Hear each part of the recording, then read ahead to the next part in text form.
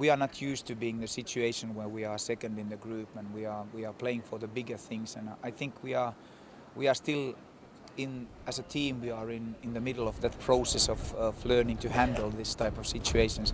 This is the second game in a row when actually teams come to defend in Wales. And it's a completely new situation for us, completely new situation for our players, and I think it's a huge credit to the players how they have actually handled that.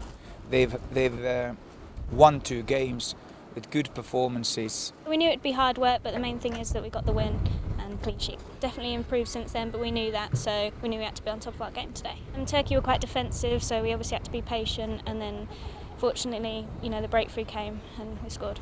I just enjoy playing. I just love playing. A great bunch of girls, lovely staff, so it's really good.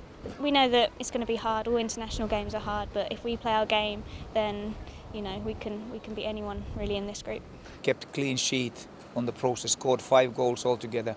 That is extremely difficult in international football, and I think that you can call it ugly or call it beautiful or whichever the way, but it was a question of making sure that the performance is good enough.